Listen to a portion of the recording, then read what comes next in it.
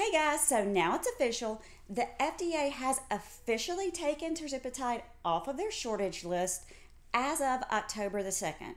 And they've given the compounding pharmacies 60 days to discontinue production of compounding products that are closely related to the name brand Tirzepatide.